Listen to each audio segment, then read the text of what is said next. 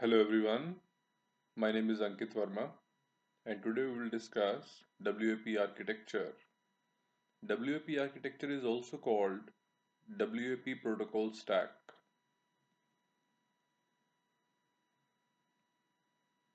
WAP enables the access of internet in wireless domain like mobile devices. Basically, WAP provides the internet connectivity to the mobile phones. WAP is designed in a layered fashion so that it can be extensible, flexible, and scalable. WAP protocol stack is shown alongside a typical Internet protocol stack. You can see that on the left hand side we are having an Internet protocol stack which contain HTML JavaScript, HTTP, TLS SSL, TCP IP, UDP IP. And the next we are having WAP protocol stack. WAP protocol stack is divided into 5 layers. The first one is application layer, which contain WAE. WAE stands for Wireless Application Environment. Second layer is session layer, which contain WSP. WSP stands for Wireless Session Layer. Third layer is transaction layer, which contain WTP. WTP is Wireless Transaction Protocol. Fourth one is security layer, which contain WTLS. WTLS stands for Wireless Transport Layer Security. Next we are having transport layer, which contain WDP. WDP stands for Wireless Datagram Protocol. And below that we are having bearers like SMS, USSD, etc. So on the left hand side we are having Internet Protocol stack, and next we are having WAP protocol stack, which contain 5 layers, and there are other services and applications which can be there. So now we are starting with the WAP architecture, and the first layer we are discussing is WAE, which is Wireless Application Environment. It contains mobile device specification and content development programming languages like WML and WML script. WML script can be used for validation of user input. It is general purpose environment based on combination of World Wide Web, which is WWW, and mobile telephony technologies. WAP primary goal or objective is to achieve interoperable environment that allows operators and service providers to build applications that can reach wide variety of wireless platforms. It uses URL and URI. URL is Uniform Resource Locator and URI is Uniform Resource Identifier. These both things are used for addressing. Next we are having is WSP. WSP is Wireless Session Layer, which provide fast connection suspension and reconnection. WSP provides reliable and organized exchange of content between client and server. The core of WSP design is binary form of HTTP, which is Hypertext Transfer Protocol.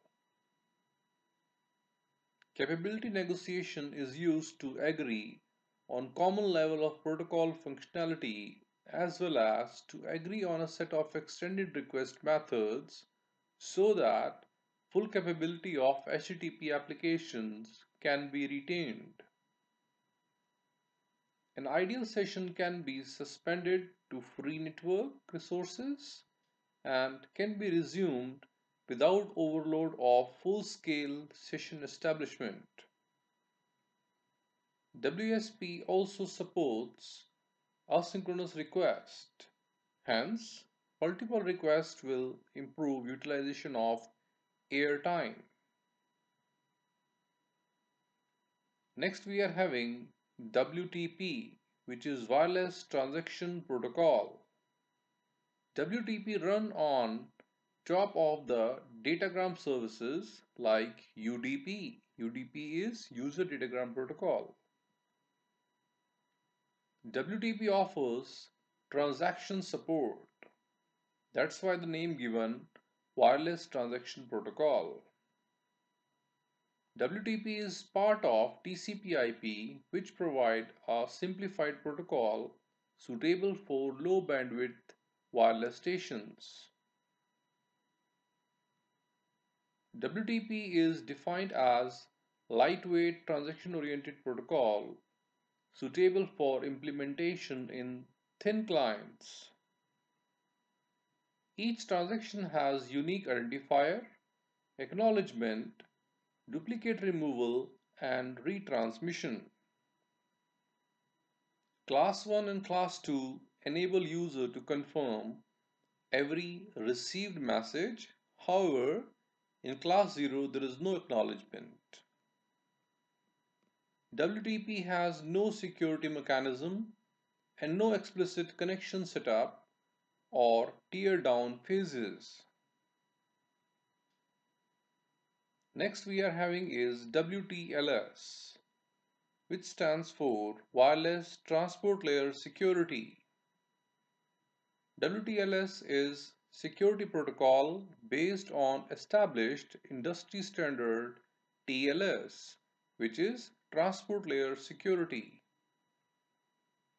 The goal of WTLS are data integrity, privacy, authentication, and denial of service protection.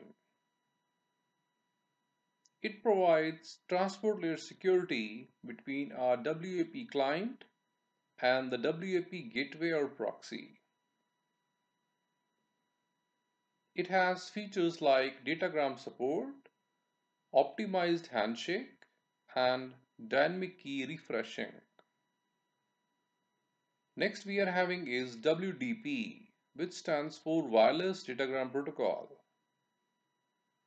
The WDP allows WAP to be bearer independent by adapting transport layer of the underlying bearer.